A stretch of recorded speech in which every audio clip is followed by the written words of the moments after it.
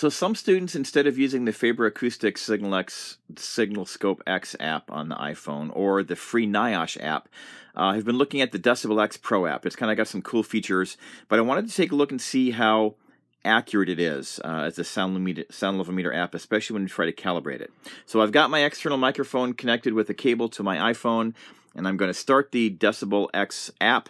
It's got some cool features. Down the bottom is a digital readout of the sound pressure level along with an analog scale, kind of a meter that kind of shows where the levels are. On the top half, it's got some cool graphs. So in this case, it's got an FFT analyzer. It's got a octave band spectrum. It's got a spectrogram, which has frequency on the vertical axis, time on the horizontal axis, and color being the amplitude. It's got a sound level meter, like a dose meter, just giving you a readout of the sound pressure level as a function of time, not frequency content, just what are the sound pressure levels to get a history, time history of the sound pressure levels. And then it's got an oscilloscope that just measures the time signal. It also has this neat feature that up in the upper left-hand corner, it gives you a number, or a name, or a typical environment where the levels that you're listening to would correspond to, like inside a car, loud singing, you know, motorcycle, just give you an idea of what the types of levels are that you would encounter. So if I'm going to calibrate it, the settings are in the lower right-hand corner, and I'll scroll up, and I will check the calibration. And usually when this app comes on by default, it's got a 0 setting. This app, you have to actually have an external calibrator, and what you do is you simply move the slider to adjust plus or minus until you get the level that you think you're supposed to have. You can't type in a sensitivity. You have to do it manually with this external calibrator. So I'm going to take the external calibrator, and I will plug the calibrator onto my microphone. And I've got my calibrator set at 94, so I'll turn the 94 on.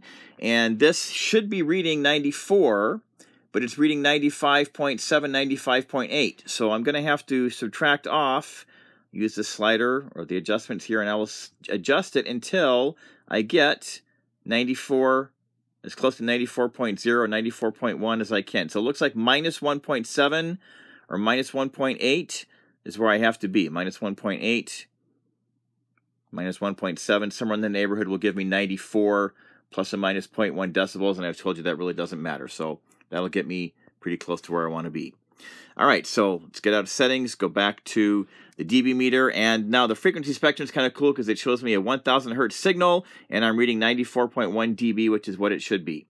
Now, I just want to check and see what's going on, make sure this is, how good this app is. I'm going to change the setting on my calibrator to be 114 decibels instead of 94.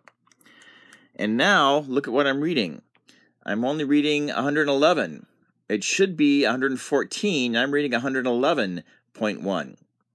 So this app is not consistent across the entire range of sound pressure levels that I might want to use. If I calibrate it at 94, I'm going to be quite a bit off.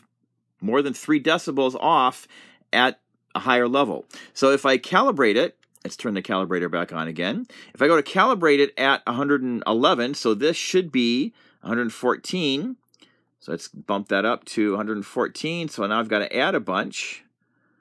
And I'll get it up to 114 and say, oh, good, I'm set at 114, so loud pressure should be fine. I should be okay. And now we'll go back and read the setting. Get our settings and go back and read it. I've got a nice, clean, good, accurate data for 114 decibels, but if I change the calibrator to 94, now I'm reading 96.9, so I'm too high. So this app is cool. It's got lots of really nice features to look at, but it is not accurate across the entire range of sound pressure levels that we might want to use. So I would be very concerned about using this app in the field, trying to make measurements if we wanted reliability, because I'm not convinced that it will have an accurate number at the entire range of values that we might possibly want to use.